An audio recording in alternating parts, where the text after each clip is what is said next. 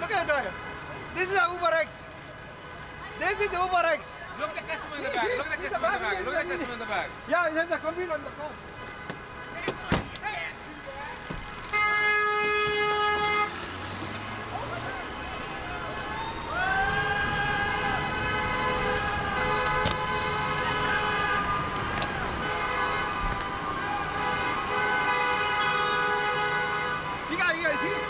He got nothing. He got no insurance.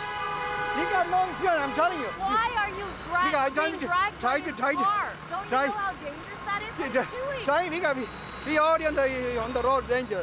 He tried to prove it. This guy, he's a regular car. But why would you put your life in danger like that? He tried to get the point across.